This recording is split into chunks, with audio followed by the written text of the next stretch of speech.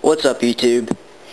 In this video I'm going to show you the difference between a real EOTech and one of the $50 knockoffs.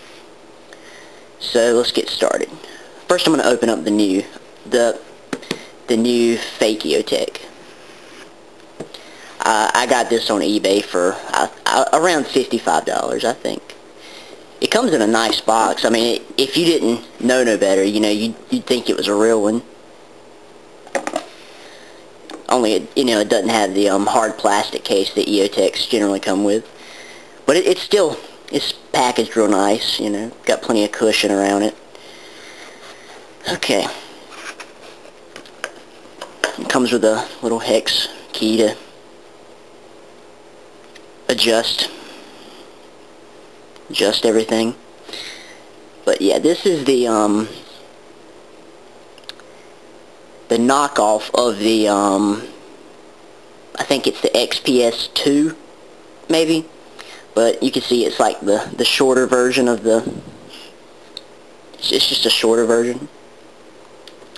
Even says EOTech right on the side of it. Has the little laser warning and for law enforcement military use. Like, just looking at it from a distance, you wouldn't be able to tell the difference. The difference is in, just the overall quality of it.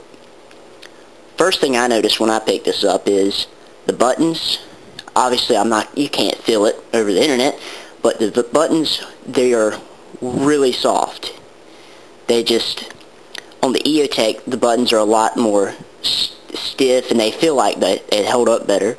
They're sturdy. They feel like, waterproof. These, I highly doubt.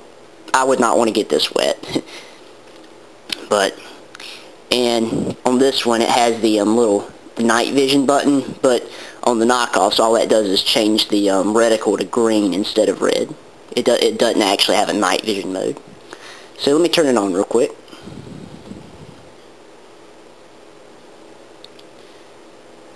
Okay. Let's see if I can get the camera in there. There we go.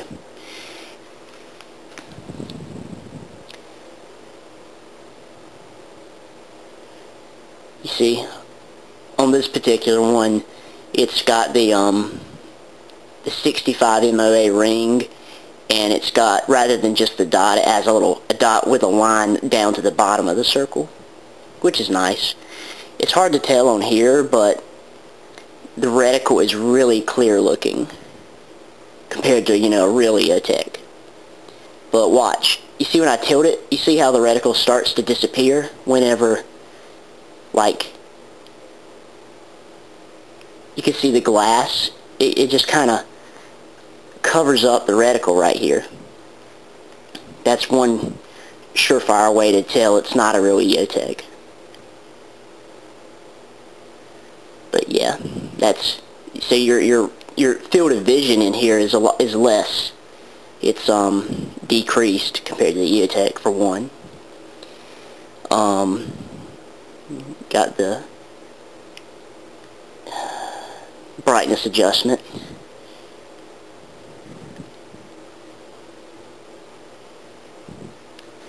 And as you see, whenever I hit the night vision button, it turns green. I do like the green reticle. That'd be nice if the EOTech had that feature. I do like that. But yeah, it feels pretty substantial. I mean, this outer shell's metal, and I'm assuming this is some kind of hard polymer or something. I don't know. But the battery door's metal, I can tell. Also, this comes with a quick release. Instead of a screw-on type. Although personally, I don't like this because to me, it seems like it might not hold zero as well as the real deal right here. Like, I prefer if it just had a screw that I could tighten as opposed to just flipping the switch. Okay. Well, that's the knockoff EOTech. The real EOTech is obviously a lot more expensive. I believe this model, the 552, which I have here, it generally goes for about $500 or $600, maybe $700 brand new. I'm not sure. I got mine used for $350, and I mean, I love it. It works great. You can really tell the quality. The buttons, they're real substantial feeling. And when you look at the reticle, see, when I tilt the screen, the reticle doesn't disappear until it's just covered up by the rim here. See what I'm saying?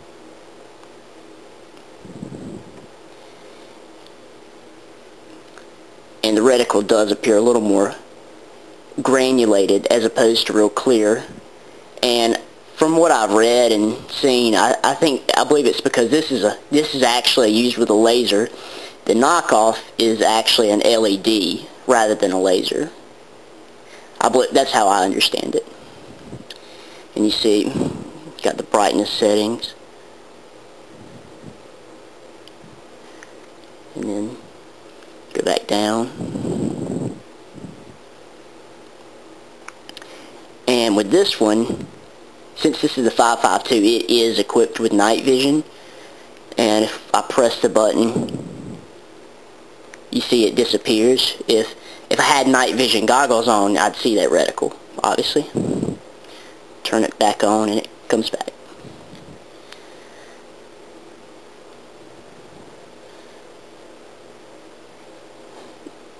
I just peeled my laser sticker off because it was kind of gummed up. But yeah.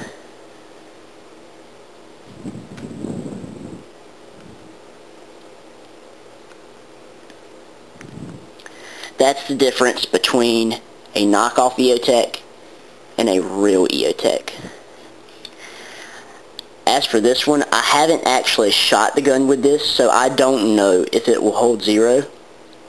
But I honestly, after messing with it, I wouldn't waste my money on one. I like to know I have a quality product, so I would suggest, unless you're just putting it on an airsoft rifle or something, but if you're putting it on a real rifle, get the real thing. Don't bother with this thing. I mean, it's, I guess if you're just looking for something to play with or make your gun look cool, you know, it's worth it, but I don't know. You'd have to talk to somebody who's actually shot one and see, you know, saw if it holds zero and whatnot.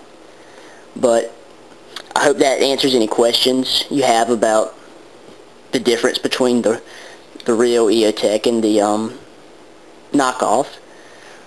Because I know when I was looking at them, I had a lot of questions, and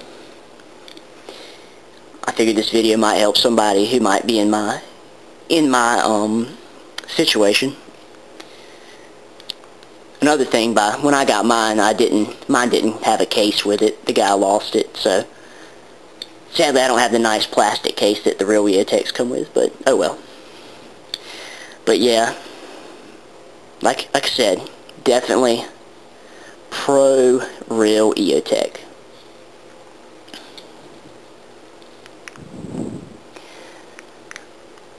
There we go. Let's see, I'm going to attempt to get both reticles on the screen at one time.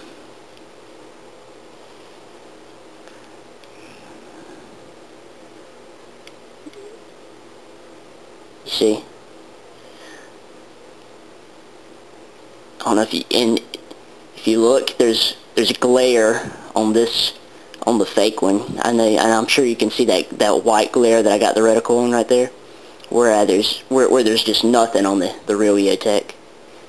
And watch, on the left here, you see the reticle disappear, and on here you don't see it disappear until it actually is covered by the rim of the